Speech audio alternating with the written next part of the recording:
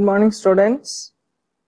So in the last class we have seen the characteristics of land, labor and capital. The fourth factor, namely organization. Now today we are going to see what is meant by organization and what is the role of an entrepreneur. So the man behind the organizing the business is called the organizer, or we can say entrepreneur. So we have to pronounce it as entrepreneur, not entrepreneur. Ant, A-N-T, that is the pronunciation. So an organizer is the most important factor of production. So he is the main factor who combines the other three factors of production. So he represents a special type of labor, that is skill. Joseph Schumpeter, he says that an entrepreneur innovates, coordinates other factors of production. He plans the business and runs a business. So ஒரு உற்பத்தியாளர் தான் என்ன செய்யணும், புதுசா ஒரு தொழில்நுட்பத்தை கண்டுபிடிக்கிறான், ஒரு புது ப்ராடக்டை மார்க்கெட்ல இன்ட்ரடியூஸ் பண்றான். அப்புறம் he is coordinating other factors of production. இந்த மூணு உற்பத்தி காரணிகளையும் கோஆர்டினேட் பண்ணி எப்படி அதை செயல்படுத்தணும் அப்படிங்கிற அந்த நிர்வாகம் எல்லாமே யார் செய்கிறா அப்படின்னு சொன்னால் ஆண்டர்பிரனர். அப்புறம் அவன் என்ன ப்ராடக்ட் ப்ரொடியூஸ் பண்ணணுங்கிறதையும் ஆண்டர்பிரனர் தான் பிளான் பண்ணுறான். அப்புறம் he is running a business. So he not only runs the business, தொழில் மட்டும் நடத்தலை, அவன் இந்த ரிஸ்கையும் பேர் பண்ணுறான் அப்படின்னு சொல்லுவோம். அப்போ இந்த தொழிலில் வந்து நஷ்டமும் வரலாம். அப்போ அந்த மாதிரி எனது இடர்பாடுகள் அப்படின்னு சொல்லுவோம். ரிஸ்க்னா இடர்பாடுகள், சிக்கல்கள், இது எல்லாமே யார் ஃபேஸ் பண்ணுறா அப்படின்னு சொன்னால் லேபர் கிடையாது, கேபிட்டலோ கிடையாது, லேண்டும் கிடையாது. யார் ஃபுல்லாக ஃபேஸ் பண்ணுறா அப்படின்னு சொன்னால் இந்த entrepreneur. So his reward is residual. Residual அப்படின்னு சொன்னால் எல்லா உற்பத்தி காரணிகளுக்கும் கொடுத்த ரெம்யூனரேஷன் போக மீதி தான் ஆண்டர்பிரனர் எடுத்துக்கிறான். அதனால த ரெசிடுயல் இஸ் எய்தர் பாசிட்டிவாகவும் இருக்கலாம், பாசிட்டிவ்னா ப்ராஃபிட், நெகட்டிவ்னா லாஸ் நஷ்டம், இல்லைன்னா நோ ப்ராஃபிட் நோ லாஸ், லாபமும் இல்லாமல் நஷ்டமும் இல்லாமல் இருக்கலாம், தட் இஸ் ஜீரோ. சரியா? So now will see the functions of an organiser. So first function is initiation. Initiation means தொடங்கி வைக்கிறது. ஸோ ஒரு பிஸ்னஸை யார் தொடங்குறாங்க அப்படின்னு சொன்னால் the entrepreneur. So an organizer is the initiator of the business. So by considering the situation and availability of resources, planning the entire process of business or production. So அவன் என்ன செய்யறான்னா, ஃபர்ஸ்ட் என்ன செய்யறான், அந்த சிச்சுவேஷன் எப்படி இருக்குன்னு பார்க்குறான். மார்க்கெட்டில் இந்த ப்ராடக்ட்டுக்கு டிமாண்ட் இருக்குமா, இப்போ அவன் கையில் எவ்வளோ பணம் இருக்குது, இதெல்லாம் அவைலபிலிட்டி ஆஃப் ரிசோர்ஸஸ். அப்புறம் என்டையர் என்னது ப்ராசஸ் ஆஃப் பிஸ்னஸ், எப்படி அந்த தொழிலை நடத்தணும், என்ன மாதிரி ப்ராடக்ட் ப்ரொடியூஸ் பண்ணால் மக்கள் மத்தியில் அந்த ப்ராடக்ட்டுக்கு டிமாண்ட் இருக்கும், இது எல்லாமே பிளான் பண்ணுறது யார் அப்படின்னு சொன்னால் entrepreneur. So he is the initiator. Next one is innovation. Innovation அப்படின்னு சொன்னால் புது புது ப்ராடக்ட்டு, புது டெக்னாலஜி, புது ரா மெட்டீரியல், இதெல்லாம் அவன் புதுசாக கண்டுபிடிச்சி அந்த ப்ராடக்டில் இன்ட்ரடியூஸ் பண்ணுறதுக்கு பேர் தான் எனது innovation. So a successful entrepreneur is always an innovator. He introduces new methods in the production process. அந்த பொருளை உற்பத்தி பண்ணுறதுலேயே அவன் புதுமைகள்லாம் கொண்டு வரான், அதனால் என்னது இன்னோவேட்டர் அப்படின்னு சொல்லுவோம். Third function is coordination. So an organiser applies a particular combination of the factors of production to start and run the business or production. அதாவது ஒரு எப்படி இப்போ லேபர் எவ்வளவு யூஸ் பண்ணணும், கேபிட்டல் எந்த ரேஷியோவில் பயன்படுத்தணும். இப்போ 10 யூனிட்ஸ் ஆஃப் லேபர் நம்ம யூஸ் பண்ணோம்னு சொன்னால் ஒரே ஒரு மெஷின் போதும். அப்போ 10:1. சரியா? அப்போ அவன் he applies the particular combination of the factors of production. இப்போ எவ்வளோ லேபர் எவ்வளோ கேபிட்டல், இதுதான் காம்பினேஷன். லேண்டுங்கிறது fixed factor.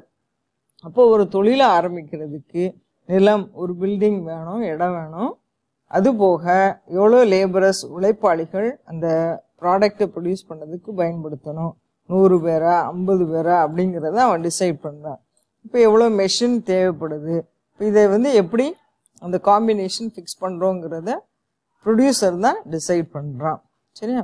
நெக்ஸ்ட் இது he controls, direct and supervise. இப்போ ஆர்கனைசேஷனுடைய மெயின் ஆர்கனைசருடைய டியூட்டி என்ன அப்படின்னு சொன்னால் he controls so that nothing prevents the organization from achieving its goals. அவனுடைய மெயின் எய்ம் என்ன அப்படின்னு சொன்னால் அவன் தொழில் வந்து நஷ்டப்படாமல் பட் அவனுடைய குறிக்கோள் வந்து அடையணும். இதுதான் அவனுடைய நோக்கம். சரி, he directs the factors to get better results and supervises for the efficient functioning of all the factors of production. சரியா? அப்போ எல்லா உற்பத்தி காரணிகளையும் சரியான முறையில் பயன்படுத்தி அவனுடைய எய்ம், அவனுடைய கோலை வந்து அச்சீவ் பண்ணணும். இதுதான் எனது ஆண்டர்பிரனருடைய இன்னொரு ஃபங்க்ஷன். இப்போ அடுத்து பார்த்தீங்கன்னா risk taking and uncertainty bearing.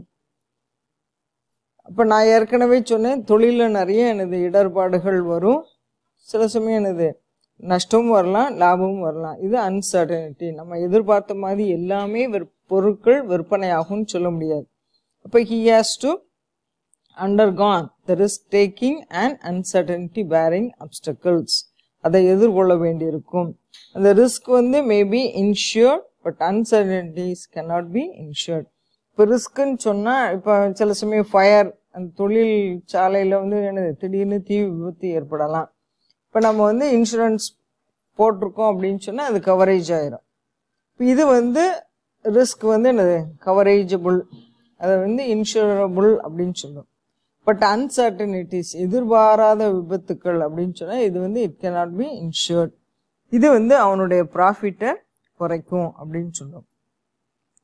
So these are the 4 factors of production. இப்போ அதனுடைய ஃபங்க்ஷன் என்ன, கேரக்டரிஸ்டிக்ஸ் என்ன, எல்லாமே பார்த்துட்டோம். Next we will see what is meant by production function. Production functionங்கிறது it's a relationship between the inputs and outputs அப்படின்னு சொல்கிறோம். அதாவது என்னது இன்புட்ஸுங்கிறது அந்த உற்பத்தியில் என்னென்ன எனது உற்பத்தி காரணிகள்லாம் பயன்படுத்துகிறோம், அதுதான் inputs. So it refers to the relationship among units of the factors of production. அது வந்து லேண்ட், லேபர், கேபிட்டல், இதெல்லாம் எனது இன்புட்ஸ். ரா மெட்டீரியல்ஸ், மிஷினரிஸ், இது எல்லாமே இன்புட்ஸ்ன்னு சொல்கிறோம். And the resultant quantity of a good product produced. இந்த உற்பத்தி காரணிகளை வச்சு நீ எவ்வளோ அவுட்புட் ப்ரொடியூஸ் பண்ணுறியோ, இதுக்கு ரெண்டுக்குள்ள தொடர்பு தான் ப்ரொடக்ஷன் ஃபங்க்ஷன் அப்படின்னு சொல்கிறோம். இது வந்து ஜார்ஜ் ஜே ஸ்டிக்லருங்கிறவர் டிஃபைன் பண்ணுறாரு. Production function is the relationship between inputs of productive services per unit of time. ஒரு குறிப்பிட்ட காலத்தில் எவ்வளவு ப்ராடக்ட் நம்ம ப்ரொடியூஸ் பண்ணுறோம், and outputs of product per unit of time. இப்போ எவ்வளோ இன்புட்ஸ் யூஸ் பண்ணுறோமோ அதே அளவு அவுட்புட் கிடைக்குதா, இல்லை கூடுதலாக கிடைக்குதா, இல்லை குறைய கிடைக்குதா, இதை பார்க்கணும். இதுதான் எனது ப்ரொடக்ஷன் ஃபங்க்ஷன் அப்படின்னு சொல்கிறோம். யூஸ்வலாக அது ஒரு ஃபார்முலா மாதிரி சொல்கிறோம். The production function may be expressed as Qங்கிறது outputs is the function of, Fங்கிறது function of.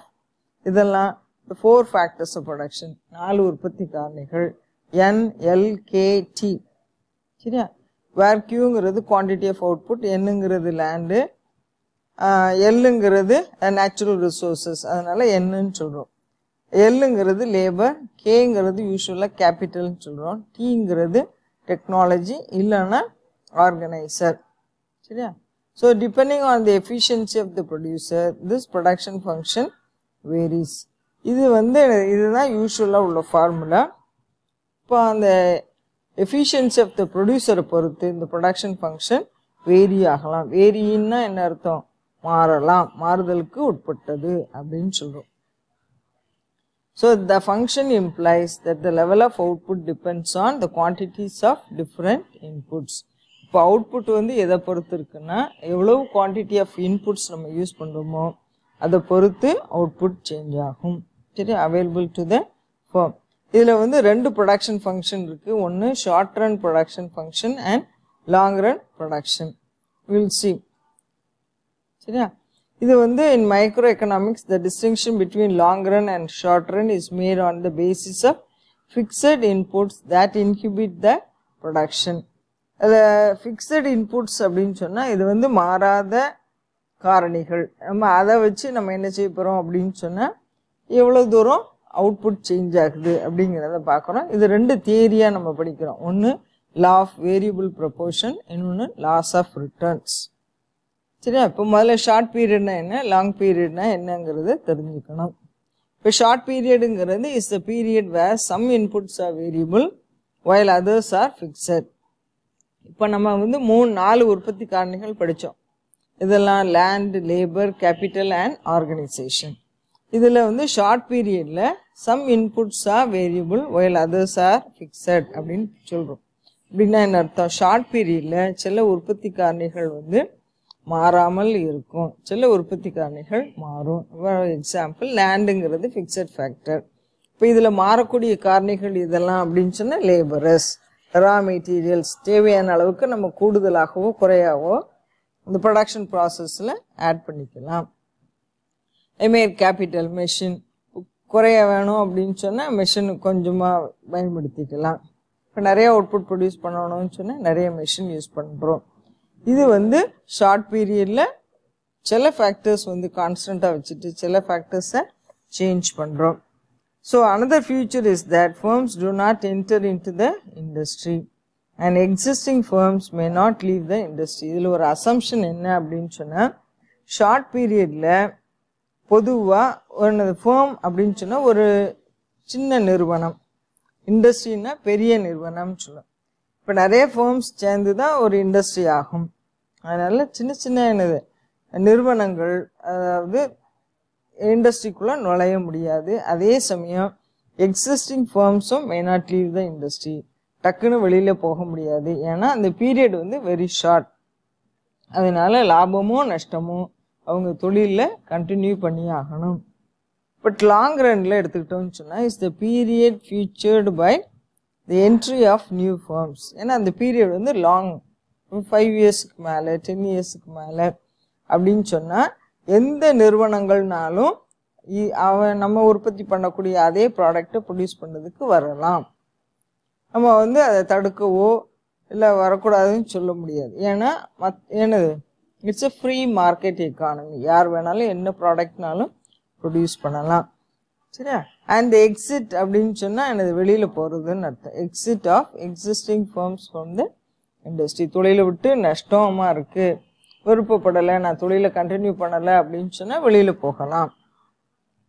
So in general production function may be classified into 2. ஒன்று short run production function as illustrated by the law of variable proportion. இப்போ அடுத்தது பார்த்தீங்கன்னா long run production function as explained by the laws of returns to scale. இப்போ first will see the law of variable proportion. இது வந்து குறுகிய காலத்தில் ஒரு factor வந்து ஃபிக்ஸடாக இருக்குது, மற்ற ஃபேக்டர்ஸ் வேரியபிளாக இருக்குது. இது என்னங்கிறத பார்க்குறோம். The law states that if all the factors are fixed and one input is varied in the short run, total output will increase at an increasing rate at first instance, be constant at a point and then eventually decrease.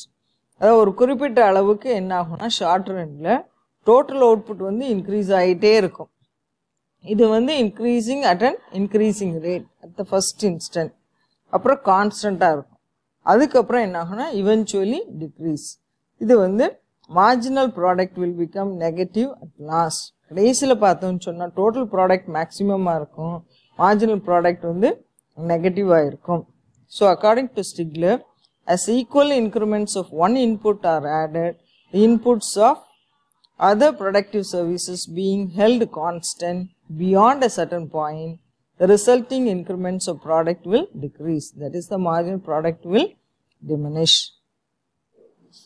So now we will see the assumptions of the law of variable proportions. The first one is only one factor is variable while others are held constant. இதில் short பீரியடுங்கிறனால என்ன செய்கிறோம் அப்படின்னு சொன்னால் ஒரு ஃபேக்டரை மட்டும் change பண்ணுறோம், மற்ற எல்லா ஃபேக்டர்ஸையும் கான்ஸ்டண்ட்டாக வச்சுருக்குறோம். சரியா? இப்போ ஃபார் எக்ஸாம்பிள் லேபரோ இல்லை கேபிட்டலோ இதை மட்டும் சேஞ்ச் பண்ணுறோம். Will see all units of the variable factor are homogeneous. இப்போ லேபர் அப்படின்னு எடுத்துக்கிட்டோம்னு சொன்னால் எல்லா லேபரர்ஸ்னால் யார்? உழைப்பாளிகள், சரியா, ஒர்க்கர்ஸ், இவங்க எல்லாருமே எனது ஹோமோஜீனஸ்னால் ஒன்று போல் இருப்பாங்க. அப்படின்னா அவங்களுடைய ஸ்கில், எஃபிஷியன்சி எல்லாமே, திறமை எல்லாமே ஒன்று போல் இருக்கும் அப்படின்னு சொல்லுவோம். அப்புறம் இந்த product is measured in physical units. இப்போ அவங்க உற்பத்தி பண்ண ப்ராடக்ட்ஸ், அதாவது ஃபிசிக்கல் யூனிட்ஸ் அப்படின்னு சொன்னால் ஃபைனல் அவுட்புட்ஸ், அது எப்படி நம்ம மெஷர் பண்ணுறோம் அப்படின்னு சொன்னால் அவங்க எவ்வளோ ப்ராடக்ட் ப்ரொடியூஸ் பண்ணாங்க. இப்போ ஃபார் எக்ஸாம்பிள் 10 பென்சில் அப்படின்னு சொன்னால் அது ஃபிசிக்கல் யூனிட்ஸ். இப்போ இந்த ப்ராடக்ட் எவ்வளோ ப்ரொடியூஸ் பண்ணுறாங்கிறத ஃபிசிக்கல் யூனிட்ஸில் நம்ம மெஷர் பண்ணுறோம். அடுத்த 4th one, there is no change in the state of technology. அதாவது தொழில்நுட்பத்தில் எந்த மாற்றமும் கிடையாது, ஒரே மாதிரி தான் நம்ம ப்ராடக்டை ப்ரொடியூஸ் பண்ணுறோம். அந்த டெக்னாலஜி சேம் டெக்னாலஜி தான். அப்புறம் there is no change in the price of the products. சரியா, இதில் விலையிலும் எந்த மாற்றமும் கிடையாது. இது அசம்ஷன்ஸ். இப்போ அந்த லா ஆஃப் வேரியபிள் ப்ரொபோர்ஷனை பார்க்குறதுக்கு முன்னால் சில கான்செப்ட்ஸ் நம்ம என்னன்னு தெரிஞ்சுக்கணும். இப்போ what is meant by total product, what is meant by average product and what is meant by marginal products. சரி, அது மீனிங் தெரிஞ்சால் தான் இந்த லா ஆஃப் வேரியபிள் ப்ரொபோர்ஷனுங்கிறது புரியும். ஃபர்ஸ்ட் என்னன்னு பார்க்க போகிறோம் அப்படின்னு சொன்னால் டோட்டல் ப்ராடக்ட். இதை ஷார்ட்டாக டிபி அப்படின்னு சொல்கிறோம். It refers to the total amount of commodity produced by the combination of all inputs in a given period of time. சிம்பிளாக சொன்னோன்னு சொன்னால் மொத்தம் எவ்வளோ ப்ராடக்ட்டு நம்ம ப்ரொடியூஸ் பண்ணியிருக்கோம். சரியா, எப்படி? The combination of all inputs in a given period of time. All இன்புட்ஸ்னால் என்ன? இப்போ ரா மெட்டீரியல்ஸ் எவ்வளோ யூஸ் பண்ணியிருக்கோம், லேபர் எவ்வளோ யூஸ் பண்ணியிருக்கிறோம், மெஷினரி எவ்வளோ பயன்படுத்தியிருக்கிறோம், இது எல்லாம் சேர்ந்து ஒரு குறிப்பிட்ட பீரியட் 1 இயர்லேயோ 6 மந்த்ஸ்லேயோ எவ்வளோ நம்ம ப்ராடக்ட் ப்ரொடியூஸ் பண்ணியிருக்கோம், டோட்டல் அவுட்புட், அதுதான் எனது டிபி அப்படின்னு சொல்கிறோம். இது சிம்பாலிக்கலாக என்ன சொல்கிறோம் அப்படின்னு சொன்னால் summation of marginal products, that is DP is equal to sigma MP. இந்த இப்படி கொடுத்துருக்கல, இதுக்கு பேர் என்னது? சிக்மா அப்படின்னு சொல்கிறோம். டிபிங்கிறது டோட்டல் ப்ராடக்ட், எம்பிங்கிறது மார்ஜினல் ப்ராடக்ட். இது சம்மேஷன் சொல்கிறோம். சரியா, மார்ஜினல் ப்ராடக்ட்னா இப்போ அடுத்தது என்னன்னு பார்ப்போம். மார்ஜினல்ங்கிறது எக்ஸ்ட்ராவாக, அடிஷ்னலாக. இப்போது ஃபஸ்ட்டு ஒரு ப்ராடக்ட் ப்ரொடியூஸ் பண்ணோம், கூடுதலாக எவ்வளோ ப்ராடக்ட், இப்படி ஒவ்வொரு ப்ராடக்டாக எக்ஸ்ட்ராவாக ப்ரொடியூஸ் பண்ணிகிட்டே இருக்கிறோம்ல, எல்லா ப்ராடக்ட்டையும் நம்ம ஆட் பண்ணால் கிடைக்கிறது தான் டோட்டல் ப்ராடக்ட். இப்போ now we will see what is meant by average products. So it is the result of the total product divided by the total units of the input employed. எப்போவுமே ஆவரேஜ்ங்கிறது என்ன? சராசரி. இது எப்படி கண்டுபிடிக்கணும் அப்படின்னு சொன்னால் DP by number of products produced, இல்லைன்னா number of units of factors employed. அதால் வகுத்துட்டா நமக்கு என்ன கிடைக்கும்? Average product. இதுக்கு ஃபார்முலா மேத்தமெட்டிக்கலாக நம்ம என்ன சொல்கிறோம்னு சொன்னால் AB is equal to DP divided by N. So ஏபிங்கிறது average product, டிபிங்கிறது total product, என்னங்கிறது total units of inputs employed. இப்போ அடுத்த கான்செப்ட் பார்த்தோம்னு சொன்னால் marginal product MP. It is the addition of the increment made to the total product when one more unit of the variable input is employed. இப்போ கூடுதலாக ஒரு input எவ்வளோ add பண்ணியிருக்கோம், இப்போ அந்த இன்புட்டோடைய கான்ட்ரிபியூஷன் என்ன? கான்ட்ரிபியூஷன் என்ன? இப்போ 10 யூனிட்ஸ் ஆஃப் எனது இன்புட்ஸ் நம்ம பயன்படுத்தியிருக்கிறோம், 100 அவுட்புட் கிடைக்குது. இப்போ 11வது இன்புட் நம்ம யூஸ் பண்ணும் பொழுது 110 யூனிட்ஸ் கிடைக்குது அப்படின்னு சொன்னால் அந்த கூடுதலாக உள்ள ஒரு யூனிட்னால எக்ஸ்ட்ராவாக 10 யூனிட் கிடைக்குது, 10 அவுட்புட் அவங்க ப்ரொடியூஸ் பண்ணுறாங்க. இதுக்கு பேர் தான் marginal product. So it is the increment Medu to the total product. Total product எவ்வளோன்னு பார்த்தோம்? 100. when one more unit of the variable input is employed, you will be getting extra 10 units of output. So in other words, it's the ratio of change in the total product. இப்போ change in the total product என்ன? 100லேருந்து எவ்வளோ changes இருக்குது, கூடுதலாக எவ்வளோ கிடைக்கிது. இதை வந்து சிம்பாலிக்கலாக எப்படி சொல்லணும் அப்படின்னு சொன்னால், இப்போ MP is equal to, சரி, to the change in the units of the input, it is expressed as MP is equal to change, இந்த முக்கோணமாக கொடுத்துக்கல ட்ரையாங்கிள், இதுக்கு பேர் change in total product divided by change in inputs. அப்போ எவ்வளவு inputs நம்ம change பண்ணுறோமோ அதனால் total ப்ராடக்டில் எவ்வளோ changes இருக்குது, இதுதான் MP அப்படின்னு சொல்கிறோம். It is than addition to total product. சிம்பிளாக சொன்னோன்னு சொன்னால் டோட்டல் ப்ராடக்ட்டுக்கு கூடுதலாக எவ்வளோ கிடைக்குதோ அதுதான் என்னது MP அப்படின்னு சொல்கிறோம். MPங்கிறது marginal product, delta TPங்கிறது change in total product, delta Nங்கிறது change in units of input. இதை இன்னொரு வகையாகவும் எக்ஸ்பிரஸ் பண்ணலாம் அப்படின்னு சொன்னால் MP is equal to TP ப்ராக்கெட்டில் N minus TP N minus 1. இந்த Nங்கிறது என்ன அப்படின்னு சொன்னால் total product of employing nth unit of factor. நான் இப்போ சொன்னால கூடுதலாக ஒரு ஃபேக்டர் நம்ம எம்ப்ளாய் பண்ணும்பொழுது அதனுடைய கான்ட்ரிபியூஷன் என்ன, அதனால் total product of employing nth unit of a factor 11வது. இப்போ TPங்கிறது N-1 அப்படிங்கிறது என்ன அப்படின்னு சொன்னால் total product of employing the previous unit of a factor, that is N-1th unit of factor. So the law of variable proportions is explained with the help of the following schedule and diagram. Schedule na table, diagram la எப்படி explain பண்ணாங்கன்னு பார்க்குறோம். சரியா? So table 3.1ல என்ன கொடுத்துருக்கு அப்படின்னு சொன்னால் units of variable factor, அதாவது labour. ஏன்னா ஒரு ஃபேக்டர் மட்டும்தான் நம்ம வேரி பண்ணுறோம், மற்ற ஃபேக்டர்ஸ்லாம் கான்ஸ்டண்ட்டாக வச்சுருக்கிறோம். சரியா? இப்போ இதில் வேரியபிள் ஃபேக்டர் லேபர்னு எடுக்கிறோம், R employed along with other fixed factors of production. So the table illustrates that, இதில் பார்த்தீங்கன்னா இந்த டேபிள் கொடுத்துருக்கு.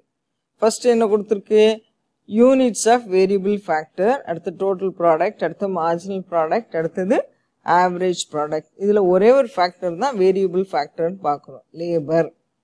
சரியா? அதனால் அப் டு 7th வரைக்கும் நம்ம எம்ப்ளாய் பண்ணுறோம். டோட்டல் ப்ராடக்ட் பார்த்தீங்கன்னா இன்க்ரீஸ் ஆகிட்டே இருக்குது. 2, 6, 12, 16, 18, 18, அப்புறம் 16.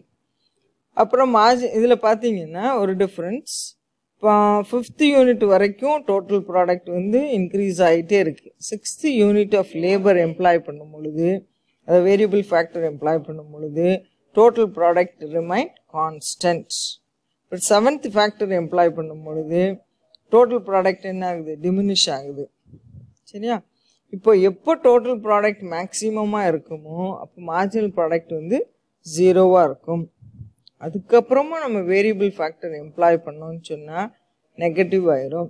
இப்போ பார்த்தீங்கன்னா ஃபஸ்ட்டு மார்ஜினல் ப்ராடக்ட்டுங்கிறது ஃபஸ்ட்டு அதே டோட்டல் ப்ராடக்டை தான் எழுதணும், 2. அப்புறம் 6 - 2ங்கிறது marginal product, difference between the total product அப்படின்னு பார்த்தோம். இப்போ 6 - 2ங்கிறது 4. அப்புறம் 12 - 6ங்கிறது 6, 16 - 12ங்கிறது 4, அப்புறம் 18 - 16 2, அப்புறம் 18 - 18 0, 16 - 18 -2. இதுதான் ஈஸியாக கண்டுபிடிச்சிடலாம். நீங்கள் என்ன மட்டும் மனசில் ஞாபகம் வச்சுக்கணும்னு சொன்னால் டோட்டல் ப்ராடக்டை மட்டும் நீங்கள் ஞாபகம் வச்சுட்டா போதும், மார்ஜினல் ப்ராடக்ட் ஈஸியாக கண்டுபிடிச்சிடலாம். அதேமாதிரி ஆவரேஜ் ப்ராடக்ட்டும் கண்டுபிடிச்சிடலாம். எப்படி அப்படின்னு சொன்னால் ஃபஸ்ட்டு ஆவரேஜ் ப்ராடக்ட்டும் 2 தான். இப்போ டோட்டல் ப்ராடக்டை நம்பர் ஆஃப் யூனிட்ஸ் ஆஃப் என்னது வேரியபிள் ஃபேக்டர் எம்ப்ளாய் பண்ணதால் வகுத்தோன்னு சொன்னால் ஈஸியாக ஆவரேஜ் ப்ராடக்ட் கண்டுபிடிச்சிடலாம். 6 டிவைடட் பை 2 எவ்வளவு, 3.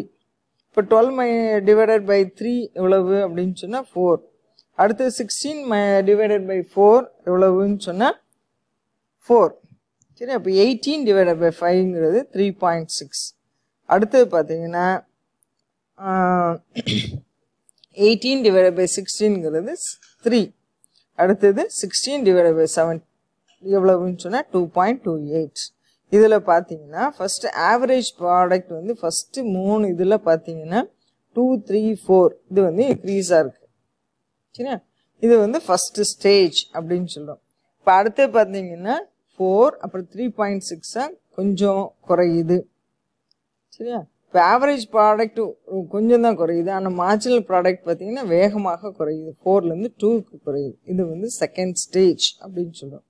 தேர்ட் ஸ்டேஜில் பார்த்தீங்கன்னா மார்ஜினல் ப்ராடக்ட் 0 ஆகிட்டு டோட்டல் ப்ராடக்ட் மேக்ஸிமம் 18 இருக்குது. ஆவரேஜ் ப்ராடக்ட் பார்த்தீங்கன்னா 3.6லேருந்து கம்மி ஆகிடுது 3. அப்புறம் எல்லாமே டிமினிஷ் ஆகுது. இது தேர்ட் ஸ்டேஜ். இதைத்தான் நம்ம டயக்ராமில் பார்க்குறோம். இப்போ பார்த்தீங்கன்னா எக்ஸ் ஆக்சிஸில் என்ன எடுக்கிறோம்? யூனிட்ஸ் ஆஃப் வேரியபிள் ஃபேக்டர், அதாவது labour, amount of labour employed. Y ஆக்சிஸில் total product of labour, marginal product of labour, average product of labour. இப்போ ஃபஸ்ட்டு ஸ்டேஜ்னு சொன்னாலும் அந்த டேபிளை பார்த்து அப்படியே இந்த ஒவ்வொரு லைனும் நம்ம புள்ளி வைக்கிறோம். இப்போ பார்த்தீங்கன்னா ஃபஸ்ட்டு ஸ்டேஜில் இந்த டேபிளில் கொடுத்துருக்குது. முதல்ல எவ்வளவு இன்க்ரீஸ் ஆகுது? 2, அப்புறம் 4, 6, 12, 16, 18, 18, 16. இதை அப்படியே நம்ம பிளாட் பண்ணணும் அந்த டயக்ராம். சரியா? அப்படி போட்டோன்னு சொன்னால் இப்போ டோட்டல் ப்ராடக்ட் பார்த்தீங்கன்னா 2, 4 அப்படி ஒவ்வொரு புள்ளியாக வச்சு 18 வரைக்கும் மேக்ஸிமம் இருக்குது. ஃபஸ்ட்டு ஸ்டேஜில் பார்த்தீங்கன்னா 18 வரைக்கும் இருக்குது. சரியா? அதுக்கப்புறம் செகண்ட் ஸ்டேஜில் கான்ஸ்டண்ட்டாக இருக்குது. அப்புறம் தேர்ட் ஸ்டேஜில் டோட்டல் ப்ராடக்ட் குறைய ஆரம்பிக்குது, 18லேருந்து 16 ஆகுது. இப்போ ஆவரேஜ் ப்ராடக்ட்டும் அதேமாரி இப்படி புள்ளியாக வச்சுட்டு பார்க்கணும். சரியா? 2, அதுக்கப்புறம் ஆவரேஜ் ப்ராடக்ட் எவ்வளோ ஆகுது? 3 ஆகுது. அப்புறம் என்னது? 4, அப்புறம் 4, அப்புறம் 3.6. இதுவும் நம்ம என்ன செய்யணும்னு சொன்னால் அந்த ஆவரேஜ் ப்ராடக்ட் கர்வை அப்படி வரையணும். இதில் பார்த்தீங்கன்னா ஆவரேஜ் ப்ராடக்ட் வந்து எப்போவுமே நெகட்டிவ் ஆகாது. முதல்ல குறையுது, அப்புறம் கான்ஸ்டண்ட்டாக இருக்குது, அப்புறம் திருப்பி வேகமாக குறையுது. மார்ஜினல் ப்ராடக்ட் பார்த்திங்கன்னா முதல்ல இன்க்ரீஸ் ஆகுது, அப்புறம் என்னது குறையுது, திருப்பி பார்த்தீங்கன்னா ரொம்ப வேகம் 0 ஆயிடுது, அப்புறம் திருப்பி நெகட்டிவ் ஆயிடுது. இதை இந்த டயக்ராம் மூலமாக பார்க்குறோம். சரியா? இதனோட எக்ஸ்பிளனேஷன் என்ன கொடுத்துருக்குது அப்படின்னு சொன்னால், the diagram shows 3 stages of production. 3 ஸ்டேஜஸாக நம்ம பிரிக்கிறோம். though total product increases steadily at first instant, அப்படியே ஆட்டோமேட்டிக்காக கூடிக்கிட்டே போகுது, அப்புறம் கான்ஸ்டண்ட்டாக இருக்குது at the maximum point, then diminishes. It is always positive forever. எப்போவுமே டோட்டல் ப்ராடக்ட் வந்து நெகட்டிவ் ஆகாது, அதுவும் பாசிட்டிவாக இருக்கும். So while total product increases, marginal product increases up to a point. ஒரு குறிப்பிட்ட அளவுக்கு தான் இன்க்ரீஸ் ஆகும், then decreases. So total product increases up to the point where the marginal product is 0. அது வரைக்கும் total product maximum இருக்கும். So when total product tends to diminish, marginal product becomes negative. So இதை வந்து டயக்ராமாக பார்க்குறோம். So the number of workers is measured on x-axis, while TPL, APL and MPL are denoted on y-axis. So the diagram explains the 3 stages of production as given in the above table. அதை வச்சு நம்ம சொல்லுவோம். First ஸ்டேஜில் பார்த்தோம்னு சொன்னால் MPL increases up to third laborer and it is higher than the average product. அதை விட கூடுதலாக இருக்குது. So the total product is increasing at an increasing rate. அப்புறம் பார்த்தீங்கன்னா the tendency of total product to increase at an increasing rate stops at the point A and it begins to increase at a decreasing rate. இந்த பாயிண்ட்டுக்கு பேர் தான் என்ன சொல்கிறோன்னு சொன்னால் point of inflection. இது first stage. சரி, செகண்ட் ஸ்டேஜில் பார்த்தோன்னு சொன்னால் MPL decreases up to 6th unit of labor where MPL curve intersects the x-axis at 4th unit of labor. அப்போ ரெண்டுமே ஈக்குவலாக இருக்கும். After this MPL curve is lower than the APL. TPL வந்து increases at a decreasing rate. Third ஸ்டேஜில் எடுத்துக்கிட்டோன்னு சொன்னால் the 6th unit of labor is marked by negative. அதாவது MPL வந்து APL continues to fall, it remains positive. But after the 6th unit எடுத்துக்கிட்டோன்னு சொன்னால் TPLும் decline ஆகுது. The employment of more units of variable factor, namely labor. See, from the table we draw the conclusion. என்ன அப்படின்னு சொன்னால் the relationship between total, average and marginal products மூலக்குள்ள தொடர்பை 3 stages மூலமாக explain பண்ணுறோம். எப்படி அப்படின்னு சொன்னால் ஃபஸ்ட்டு பார்த்தீங்கன்னா இனிஷியலாக டோட்டல் ப்ராடக்ட் வந்து இன்க்ரீஸிங் ரேட்டில் இன்க்ரீஸ் ஆகுது. அதுக்கப்புறம் தென் increases at a decreasing rate. இப்போ marginal product எடுத்துக்கிட்டோம்னு சொன்னா at the beginning முதல் பாத்தீங்கன்னா it increases, அப்புறம் அதுக்கப்புறம் then it reaches a maximum and starts to decrease. இது இந்த டயக்ராம்ல பாத்தீங்கன்னா ரொம்ப கிளியரா தெரியும். இப்போ லாஸ்ட் இது பாத்தீங்கன்னா ஆவரேஜ் ப்ராடக்ட். இது வந்து ஃபர்ஸ்ட் இன்ஸ்டன்ட்ல it increases, அப்புறம் இதுவும் அதே மாதிரி attains maximum. செகண்ட் ஸ்டேஜ்ல பாத்தீங்கன்னா டோட்டல் ப்ராடக்ட் வந்து it continues to increase at a diminishing rate. அதுக்கப்புறம் reaches maximum. முதல் ஸ்டேஜ்ல it increases at an increasing rate. ரெண்டாவது ஸ்டேஜ்ல பாத்தீங்கன்னா ஸ்லோவா தான் இன்க்ரீஸ் ஆகுது, அதனால at a diminishing rate and reaches maximum. Then it continues to diminish and becomes equal to 0. இது வந்து marginal product. இப்போ ஃபர்ஸ்ட் இதில் பார்த்தோம்னா என்னது, ஃபர்ஸ்ட் இன்க்ரீஸ் ஆகுது, அப்புறம் மேக்ஸிமம் ஸ்டேஜை ரீச் பண்ணதுக்கப்புறம் ஸ்டார்ட்ஸ் டு டிக்ரீஸ். அதுக்கப்புறம் செகண்ட் ஸ்டேஜில் பார்த்தீங்கன்னா it continues to diminish and becomes equal to 0. அப்புறம் ஆவரேஜ் ப்ராடக்ட் எடுத்துக்கிட்டோன்னு சொன்னால் it is equal to marginal product. ரெண்டுமே ஒரு பாயிண்டில் கட் பண்ணுது. அந்த டயக்ராமில் நீங்கள் பார்த்துருப்பீங்க. இது வந்து பாயிண்ட் ஆஃப் இன்ஃப்ளெக்ஷன் அப்படின்னு சொல்கிறோம். It is equal to MP and then it begins to diminish. Third ஸ்டேஜில் எடுத்துக்கிட்டோன்னு சொன்னால் டோட்டல் ப்ராடக்ட் வந்து மேக்ஸிமம் ஸ்டேஜை ரீச் பண்ணதுக்கப்புறம் ஆட்டோமேட்டிக்காக என்ன ஆகும்னா டிமினிஷ் ஆகுது. மார்ஜினல் ப்ராடக்ட் எடுத்துக்கிட்டோன்னு சொன்னால் இது 0 அடைஞ்சதுக்கப்புறம் இட் பிகம்ஸ் நெகட்டிவ், எக்ஸ் ஆக்சிஸுக்கு கீழே அது வந்து வருது. லாஸ்ட் ஆவரேஜ் ப்ராடக்ட் எடுத்துக்கிட்டோன்னு சொன்னால் it continues to diminish but always greater than 0. இது வந்து எப்பவுமே average ப்ராடக்ட்டும் total ப்ராடக்ட்டும் will never become negative. சரி, இது வந்து பாசிட்டிவ் அப்படின்னு சொல்றோம். Next we have to see the loss of returns to scale. So in the next class we will see the loss of returns to scale. இது வந்து long ரன்ல எப்படி work ஆகுதுங்கிறத நம்ம பார்க்க போறோம். சரியா? So with this the class ends. Thank you students.